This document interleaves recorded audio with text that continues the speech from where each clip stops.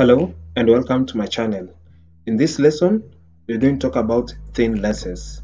Our key inquiry question is, what's a lens? My name is Cleve Ndemo.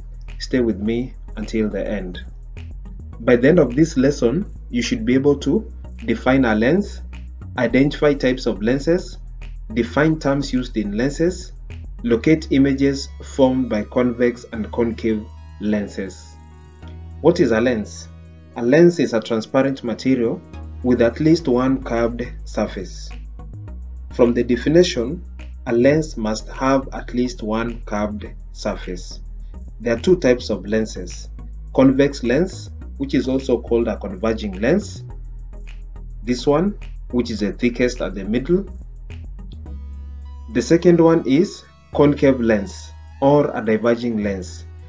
A diverging lens is thinnest at the middle, and it's shown here. Lenses are made of glass, clear plastic, or perspex. A lens refracts light. Unlike the mirror, which we said reflects light, a lens refracts light, meaning it allows light to pass through it, and the light is going to bend as the interface. Lenses are found in different places. They are found in cameras, human eye, spectacles, telescopes, microscopes, and projectors. These are just some of the basic gadgets which use lenses. We're going to define terms used in lenses. The first term we're going to define is center of curvature. This is the center of the sphere of which the surface of a lens is part. A lens has two centers of curvature. Remember, in the definition we said a lens must have at least one curved surface. Our lenses here have two curved surfaces, and we call them biconcave lenses, and this one we call them biconvex lenses because they have two curved surfaces. So this curve of this lens is assumed to be part of a bigger sphere. So this is an imaginary sphere. So the center of that sphere is what you call the center of curvature. That's why from the definition we have said is the center of the sphere of which the surface of the lens is part. So if you look at our diagram of the convex, the two spheres are overlapping, and one curve for this side is assumed to be part of this imaginary sphere. This other curve on this other side is also part of this imaginary sphere on this other side. So the centers of those spheres are what we call the centers of curvature. And in this case, this lens also has two centers of curvature. Another term is the radius of curvature. So the distance between the center of that sphere and the arc of that sphere is what we call the radius of curvature. And this other side here, the distance between the center of that sphere and the arc of that sphere is what we call the radius of curvature. The next term is principal axis, a line passing through the centers of curvatures. This line, which is joining the two centers of curvatures, is what we call the principal axis.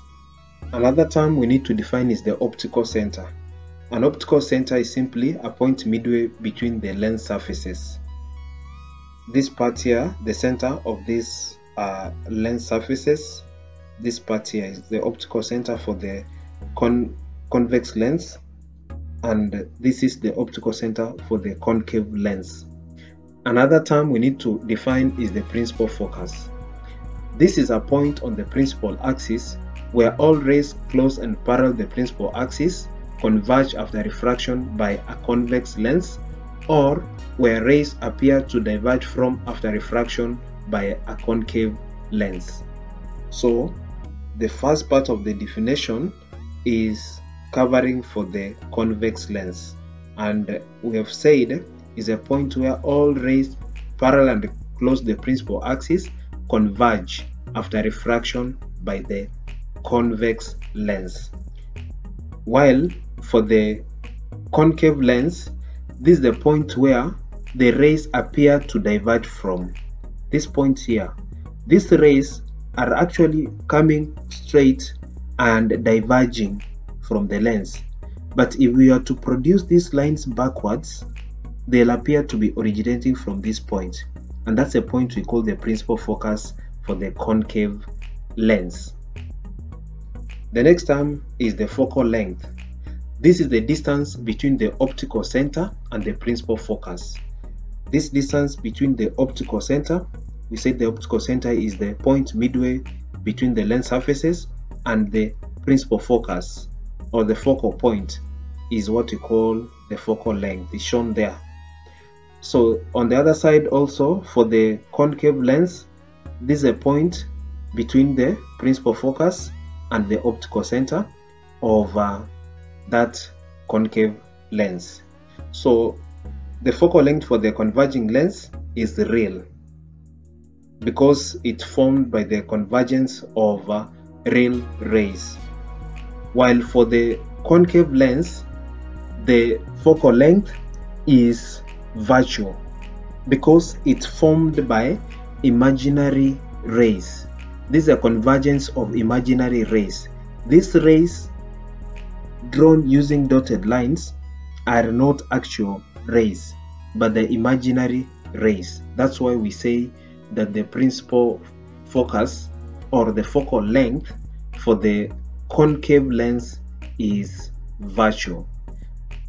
Let's say the focal length was 10 centimeters. Because this focal length is virtual, you're going to write it as negative 10 centimeters. The negative sign actually shows that it's virtual. Well, for this other side, you're going to just write 10 centimeters because it's real. From our discussion so far, we have seen that when parallel rays are directed towards a lens, the rays will be refracted either by being converged or being diverged. Next, we talk about ray diagrams. Ray diagrams are very important as they help us locate the position of an image formed by a lens. There are three rays used to locate images formed by lenses. When drawing a ray diagram, you use at least two rays to locate the image as shown below. The first ray we're going to use to help us locate the position of an image is a ray parallel to the principal axis, and this ray is going to be refracted through the principal focus, or it's going to appear to diverge from the principal focus for the concave lens after refraction. So if you look at this ray, it's parallel to the principal axis, and once it strikes the lens, it's going to be refracted through the principal focus. For this other one, for the concave lens, the ray is parallel to the principal axis, but it is diverging outwards. But if you produce this line backwards, it's going to appear to be originating from the principal focus. The second ray is a ray passing through the optical center O. This ray passing through the optical center for both lenses passes undeviated. It's not affected by the lens, so it's going to pass straight on. The third and last ray we can use to locate the position of the image is a ray which is passing through the principal focus. So a ray passing through the principal focus is going to be refracted parallel to the principal axis. For this other side, this ray is appearing to be going towards the principal focus, but once it strikes the lens, it's going to be refracted parallel to the principal axis. During image formation, it's important to remember that real rays and real images are drawn using full lines, while virtual rays and virtual images are drawn broken or dotted. Remember also that real rays have arrows. You have to indicate arrows, while for virtual rays you don't have to indicate the arrows because remember they're imaginary rays. You have to use at least two rays from the tip of the object in order to locate the image. Still, on image formation, you need to know or remember that you don't have to draw the actual lens the way it is, the concave which is curved inwards, or the convex which is curved outwards. You use the following symbols. The first symbol here is for the convex lens, while this other one is for the concave lens. So you're going to see how they're being used while doing ray diagrams or drawing ray diagrams. So the first image that we have is an image formed by rays from infinity. Rays from infinity come in parallel lines. Once they strike the lens, the first ray is going to go through the optical center and deviated, while the second ray is going to be refracted through the principal focus, and where the rays meet is where the position of the image is going to be. So in our case, we have rays from infinity converging at the principal focus. So we say our image is formed at the principal focus, that is F.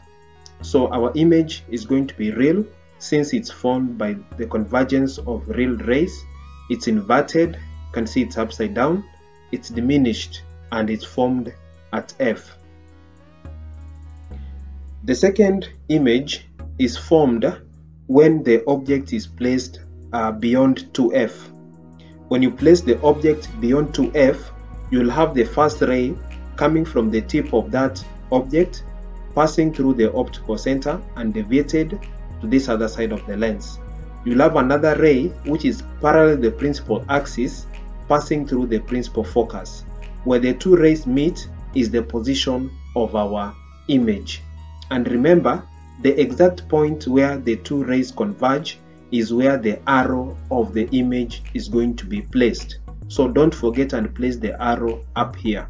The arrow has to be where the two rays have converged. So for this case, our image is real, it's inverted, it's diminished. If you compare it with the object, it looks smaller, so that's why we say it's diminished. It's formed between F and 2F on the other side of the lens. And remember that when you're going to locate the position of F or draw the position of F and 2F, the distance between O and F should be the same distance between F and 2F. This other side, you do the same thing. Distance between F and O should be the same as the distance between F and 2F. Next, we place the object at 2F. If you place the object at 2F, you have the first ray passing and deviated to this other side of the lens.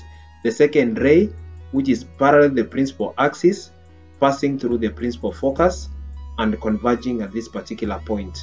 So our image is real, it's inverted, it's the same size as the object, and it's formed at 2F on the other side of the lens. Finally, for the converging lens or the convex lens, if you place the object between F and O, you're going to have the first ray, which is originating from the tip of the object, passing through the optical center and deviated, while the second ray, which is parallel to the principal axis and passing through the principal focus. If you see in this diagram, we were locating the position of the image by having these two rays converge. Look at the above example. The two rays have converged at this particular point, but our rays on this other lower side, they are spreading out, they're diverging outwards, meaning they'll never meet. So what do we do in this case? In this case, we're going to produce these lines backwards. So we'll start from this point, we produce these lines backwards, and we're supposed to use dotted lines, don't use full lines. Also, from the tip of the object, we produce this other line backwards. Whenever they meet, that is the position of our image. And in this case, because the image was formed by imaginary rays, we call that image virtual. So describing our image, we say, number one, it's virtual, it is erect or upright, it is magnified, and it's formed on the same side as the object. Next, we look at the characteristics of images formed by a concave lens or a diverging lens. For a diverging lens, anywhere you're going to place the object, the image will always form between O and F. It's going to be virtual and it's going to be diminished and upright. So the first ray is going to pass through the optical center, and while the other ray is going to diverge from the lens, but it's going to appear to be originating from this principal focus here. So we produce the line backwards through the principal focus, and where the two rays converge, then that's the position of our image. So the image is virtual, upright, and it's diminished. So that's the end of our lesson today. In this lesson, we were able to define a lens, identify types of lenses, define terms used in lenses, and locate images formed by convex and concave lenses. Remember to subscribe to have access to more videos like this in the future. Thank you and bye.